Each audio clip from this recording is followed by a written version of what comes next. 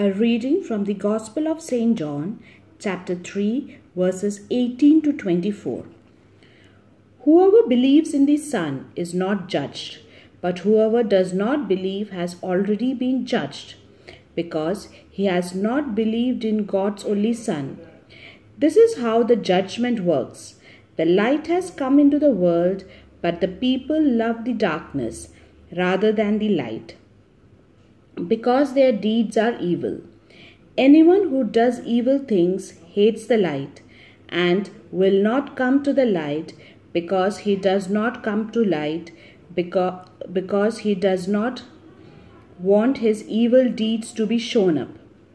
But whoever does what is true comes to the light, in order that the light may show that what he did was in obedience to God.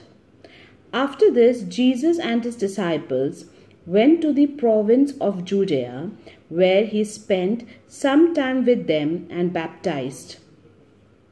John also was baptizing in Aenon, not far from Salem, because there was plenty of water in that place. People were going to him, and he was baptizing them. This was before John had been put to prison. This is the word of the Lord. Thanks be to God.